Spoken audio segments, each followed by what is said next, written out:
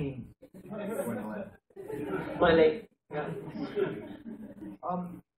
What's your motivation with Brienne? If you can, I mean, speaking without giving anything away, I mean, how do you feel about the character? Like, what is your core belief about her, if I may? It's quite hard to answer that bearing in mind George is right there.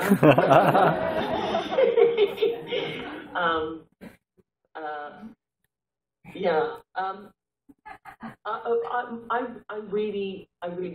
I'm a big fan, and I really love my character. I love the character of Brienne, and it's always been my reading of her, George, that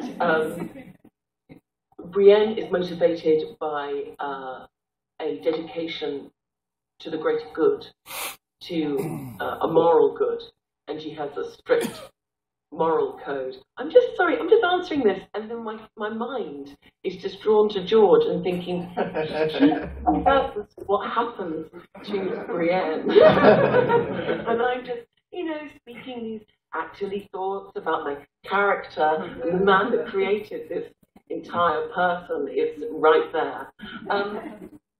In my opinion, she has a very strict moral code. So she dedicates her life to carrying out a mission that's dedicated to a moral good.